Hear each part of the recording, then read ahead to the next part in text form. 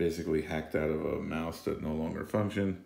And you could see as you turn it, it moves in various directions based on the contacts.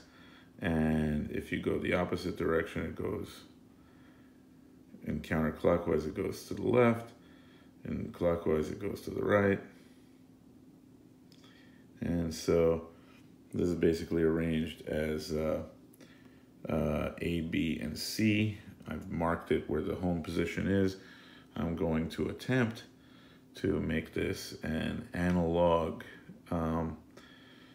read for this in order to basically determine angle sense, such as an steering angle or a wind anemometer.